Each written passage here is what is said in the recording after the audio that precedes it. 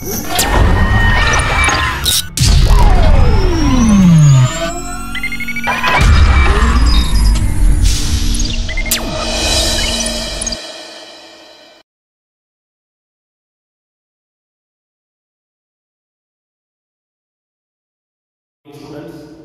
in this class we are going to see 7th standard prose lesson. The name of the lesson is The Wind on Haunted Hill. So this lesson contains 3 sections. Before going to the explanation of section wise, that is our first section, second section, third section, we should know what are the glossary is given in the lessons. First we go for the glossary. The first one, mourned. How to pronounce? It is mourned. The meaning of mourned is make a long, low sound. The sound should be long sound, but should be the sound it is in the low voices. That is called mourned. Second one is haunted. That is the title of the lesson is haunted. The meaning of haunted is possessed. What is that? It is possessive meaning. Next one is terrible. The meaning of terrible, the word terrible is fearful. Something is fearful in that. When going to the lesson, you come to know where actually the glossary is used. Next one is crumbling. What is that? Crumbling. The meaning of the breaking of what into small. What is it going to be? Something is going to be made it into small pieces. That is called crumbling. And then it is sculpted. What is that? It is sculpted. The meaning of that, it is ran with short, quick steps. That should be ran quickly, but that step should be the very small. Suppose we are going to something, it is fearful. For example, when you are seeing a snake, by that time you cannot go very fast, but you are thinking you are going fast, but the step should be very small. That is called sculpted. Next one is forbidding. What is that? The meaning of forbidding is it is frightening. So next word is flicker. The meaning of the flicker is sign. Something is going to be sign. It is called flicker. Crouching. What is that? It is crouching, bending down. That is called crouching. It is puddle. The next word, the meaning of puddle is full of water. It is like swimming pool. That water is called puddle. Next word is blotted out. It is blotted out. The meaning is something is hidden. It is called hid. Next streak. That is should be a line one by one. That is like this line by line. That is called a streak. Gizzle. What is the next word? Is gizzle. Laugh lightly. Not this sound. It is slightly laugh. It is called gizzle. Next it is adult. What is that? Next word is adult. The meaning of adult is it is crowded together. It is not one or two. Many of them are standing there. They are crowded. That is called together. It is called adult. The last word is given. It is excitedly. What is excitedly? The meaning of excitedly is feeling great eagerness. What is something is eager? The eagerness should be in great manner. That is called excitedly. These are the glossaries given in this lesson.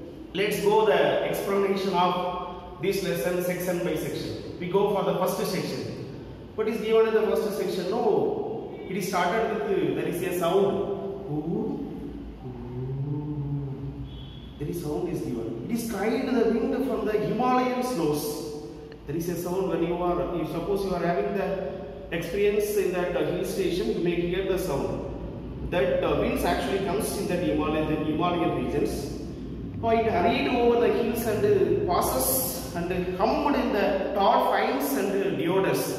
The wind, it is moves from, it passes and hummed in the tall pines. That is, there are the tall pine trees, and even that passes through that. Even there are deodars like trees are present in that. The wind passes through that. On haunted hill, there was little to stop. The wind, only a few stunted trees and bushes are present. There are here haunted hill is present in near to the Himalaya, like a big Himalayas. The wind is passes through that, and the rains of what had once been settlement. There we could see there is some delayed or decayed items are present. That trees are present in that haunted hill. On the slope of the next hill, when you go night or to the slope of the next hill, there was a small village. When we looking over that is next to that hill, we could see there was a small village. 3 children stood beside a low stone. There we could see 3 children are stood on the stone wall. They are spreading cloths out to dry. What the children are doing now? They are spreading their cloths to dry. The names of the children, the name Usha, dark haired, then she was rose cheeked, struggled with her grandfather's long blue shirt. She was used to dry her grandfather's shirt. The next character name is that Usha age is 11 or 12. The second character of this lesson is that Usha younger brother name is Suresh. Then he also, along with the Usha, he also doing the class to drive. The third character of this lesson is Binya. Who was Binya? No, it is very neighbor. That Suresh and Usha's neighbor. There was a friend person. That Binya. She was older than Suresh. You see that Binya is a friend of Usha. Now, actually the story is started now. I must go to the bazaar today. Who is said? No, Usha is said. I must go to the bazaar today. And then other than two, then Binya and Suresh, what they do? No, I must come with you. We are also come with you. And then Suresh said, I can come with you. Then even Binya also said, I am also come with you. But see, Devi, both of you don't come. I am alone going to the bazaar to buy something like that. Then they are asking, won't you be afraid to come back alone? Then he asked, Suresh asked, won't you be afraid to come back alone? Then she answered, why should I be afraid? They are replied, there are ghosts on the hill. That's why the title of the lesson is Haunted. They are explaining that why the haunted hill is there. Then they explained, then Binya and Suresh explained the hill, that there are ghosts on the hill. I know, but I will be back before it gets dark. Then what Usha is replying, no, I know that there are ghosts present on the hill, but I can be return back before the dark. That means before darkening. Before setting the sun, I can return back like that, she said. Then again she explained, the ghost will disappear on the daytime. Because I can return back before 6 or before 5. A ghost disappeared on the daytime. Then they are replied, grandfather says so. What he says so in 100 years before, that means 100 years ago, the English people lived on the haunted hill.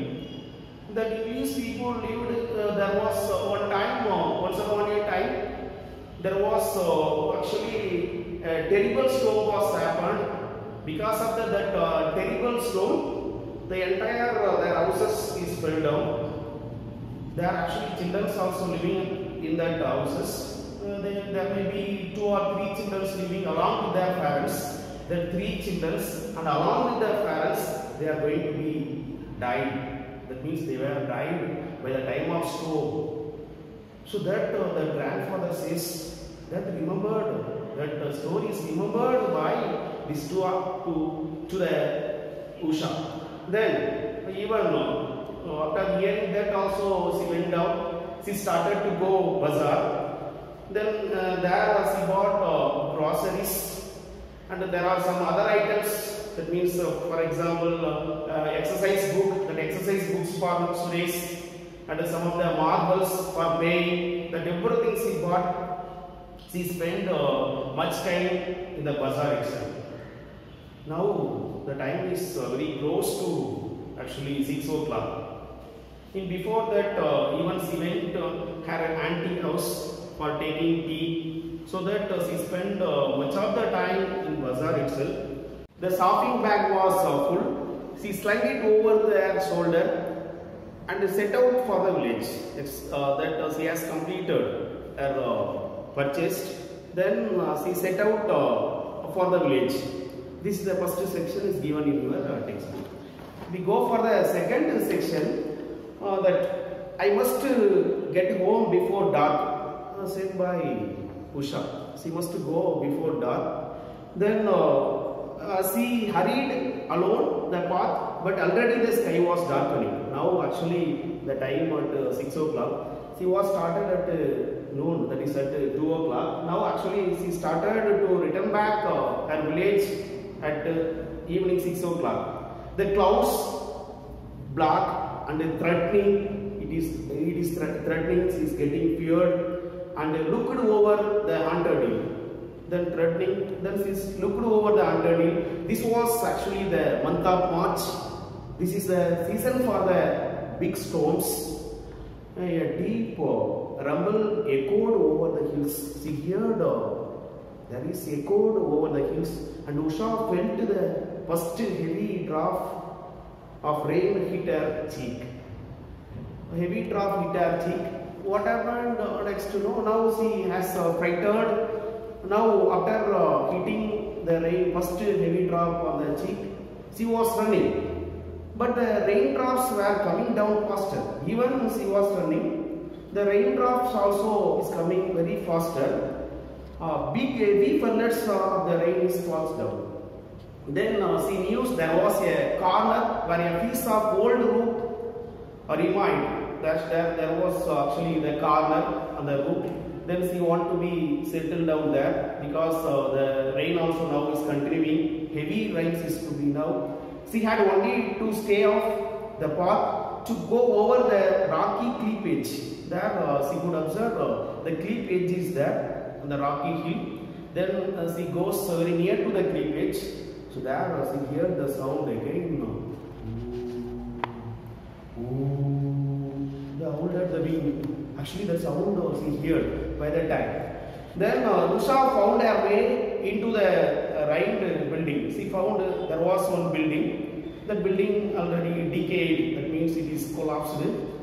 Helped by the memory of the places, that there should be a constant flicker of lightning. There, lightning is continuously there was lightning. Her hand touched something. By the time what happened? No, the Usha hand touched something that was very sharp and furry. She gave a started cry, took her hand away. She taken her hand away, but she was crying by the time because it was very sharp and furry.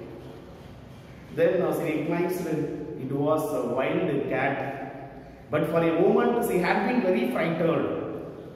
Her clothes were soaked and the water steamed down from her long black hair to form a puddle at her feet. She stamped her feet to keep the warm. She thought she heard a faint cry.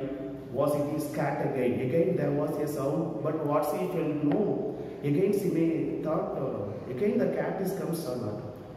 But she may thought it is cat or something, the other animal like owl. But the sound of the stone blotted out all other sounds. But there was a sound, but because the rain was continued, there are lightning and thunder and everything, because that time it is storm is happened. No? As the opposite wall was lit up, she saw the opposite wall where actually she was standing. No, that wall in the opposite of that it is lit up. She saw that crouching in the disused fireplace, two small figures. They could only have been children. She found there was a small figure is standing there. She found that. Then she was looking over the two figures, but the ghostly figures looked up. What actually that figures, that means the two children doing? No, that two figures also looking the Usha. That is staring back at Usha. Again, she is staring back to the Usha, and then everything was dark again. Again, after that, after looking, that should be in the vice versa, then everything again dark now.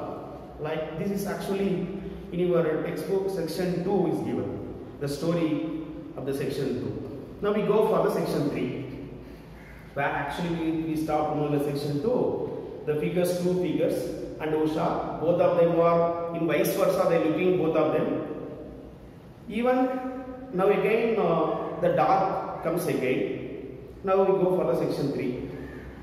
Usha heart was in her mouth. No, because he was very frightened. Her heart again was in her mouth. She had seen without a shadow.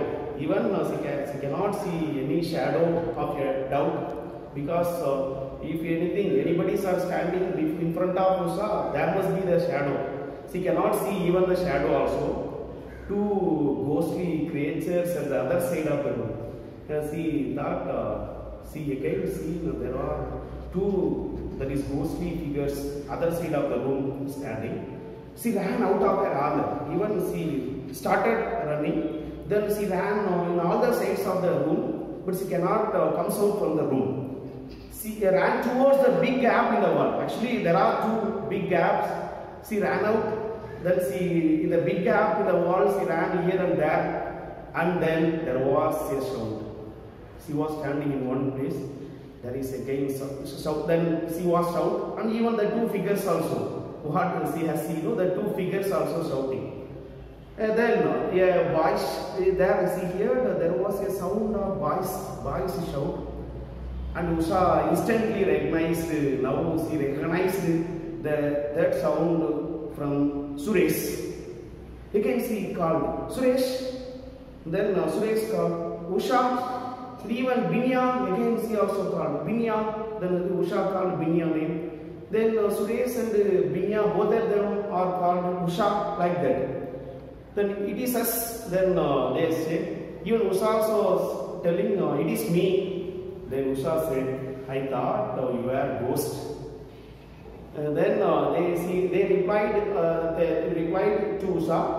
Then they also thought you are a ghost. Then again, by the time rain is continued, and so did the thunder and lightning. Now again the thunder and lightning started, but they were not afraid now.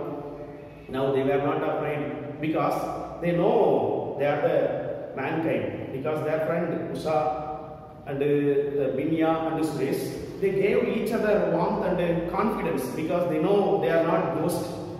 They cannot be seen their ghosts. But they were not afraid now, because even the rains did not seem so forbidding. After an hour, the rain stopped. So they waited 1 hour there. Then now the rain stopped. Let's go, said Usha. Usha said, let's go. Come on, Suresh said, because for the time Suresh getting hungry. Suresh said, I am hungry. When they were some distance from the rains, because it is not yet close to their village, the building was very far away. Usha looked back and said, can you see something there? It is like a hand waving. We could see there are some other items present in that buildings. There are some hand wavings and some other items also there. I cannot see anything. Then Suresh replied, I cannot see anything, because Suresh cannot see anything. Why no? He was hungry. Again he said, I was hungry, so I cannot see anything. It's just a top of the plum tree, said Binya. It is not like something is waving. It is there was a tree. It is plum tree. A plum tree top only we are looking. That said by Binya. Now, goodbye, goodbye.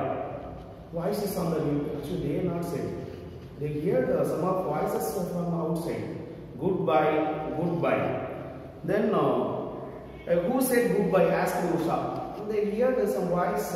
Who said goodbye? Then Suresh explained, not I. Even Binya also said, not I. So they may confused. Who said? You also not said. Then I also not said. Then who said goodbye? Again Usha heard goodbye, goodbye and goodbye. It's continuing. then something is calling goodbye. But they thought, was it just the wind? They thought it was wind. Wind says us goodbye. That is the thing you should understood here.